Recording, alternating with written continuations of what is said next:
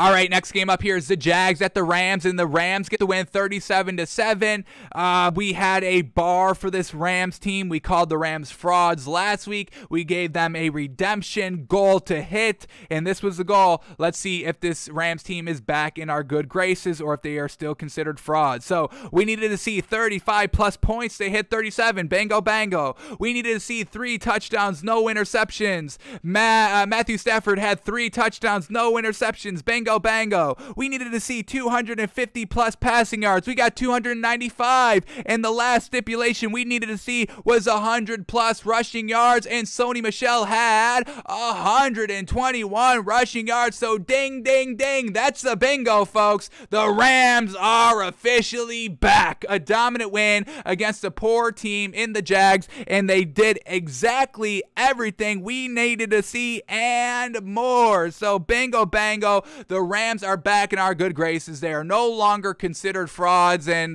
this Rams team back on track to get to the Super Bowl. Very well done by them.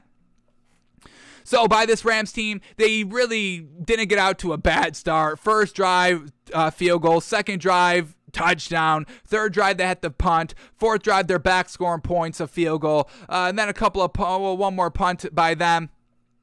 And then they're back to scoring a field goal, 16-7 at halftime. After halftime, first drive, touchdown. Second drive, touchdown. Third drive, touchdown. That was the game right there. So thank goodness they got it back on track. A little competitive in the first half. And we're not going to knock the Rams too much for that because we've seen glimpses of this Jaguars defense be really good.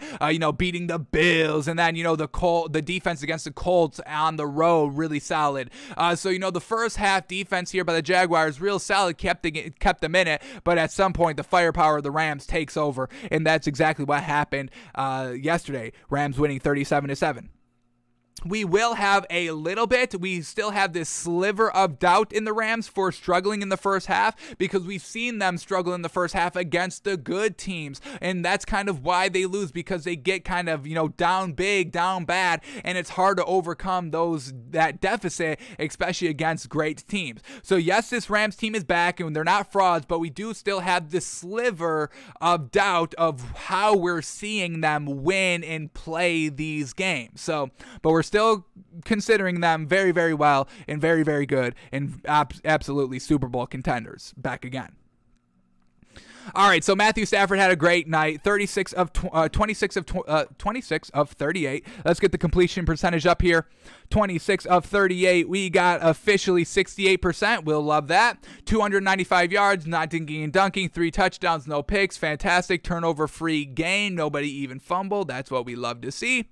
Rushing attack, we wanted to see the rushing game get established because we don't want to see Matthew Stafford drop back and throw the ball 45 plus times. This needs to be an equal run and pass game, especially because everybody's been shutting down Matthew Stafford in the passing attack the last couple of games when they were on that 3-game losing streak. So that's why we wanted to see 100 plus rushing yards, and Sony Michel did exactly just that. 24 rushes, solid rushing attack. Give credit to Sean McVay for getting the running game established. This is exactly what we wanted to see. 24 rushes, 121 yards, 1 touchdown by Sony Michel. Thank you.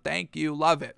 And then who was Matthew Stafford throwing to? Well, obviously Cooper Kupp, leading receiver. No surprise there. 8 catches, 129 yards, a touchdown. Tyler Higbee, 5 catches, 48 yards. Von Jefferson, 6 catches, 41 yards, a touchdown. Ben Skowronek, 1 catch, 35 yards, and then OBJ, 2 catches, 28 yards, and he had the tug, baby, which definitely should, put OBJ at ease for at least another week before we awaken the monster that is OBJ, not getting the credit or any of the passes he thinks he deserves. So well done there, OBJ, taming the beast a little bit. All right, and then the Jaguars, well, classic Jaguars performance offensively at least. I'll give them credit for a good defensive performance in the first half, but overall the offense, 7 points for the entire game. Can't do anything. Trevor Lawrence is not good. All of that. So Trevor Lawrence goes 16 of 28. Anything good there? 16 of 28. We get 57%. Womp, womp. 145 yards on 16 completions. Dink and dunk. No touchdown. No interceptions. He did not, well, he fumbled, didn't lose it, so we'll give credit for Trevor Lawrence of not turning over the ball. They still had 2 other fumbles. Carlos Hyde fumbled and lost it. James Robinson fumbled and lost it, and that's never great when your running backs are actively fumbling and losing it in multiple players, so it's not like you can just take one running back out of the game. You have to stop rushing the ball kind of entirely, and that's kind of what the Jaguars did. Even though the rushing game wasn't working, they still had to shut it down. So first fumble is by James Robinson, and it results into 7 points for the Rams. Second fumble here by we got Carlos Hyde, results in a touchdown. So 2 turnovers by the Jags results into 14 points for the Rams. Well done for the Rams of taking advantage of all the turnovers. We absolutely love it. Now for the rushing attack, Carlos Hyde, 9 rushes, 24 yards, a touchdown. Well, nothing great. James Robinson, 8 rushes for 24 yards. Both had a fumble. We had Trevor Lawrence taken off 4 times for 10 yards.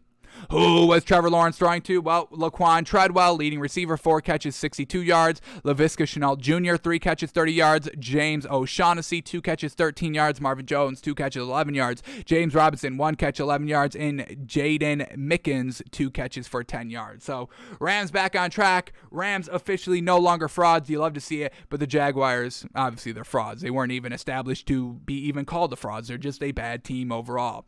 Rams get the win 37-7.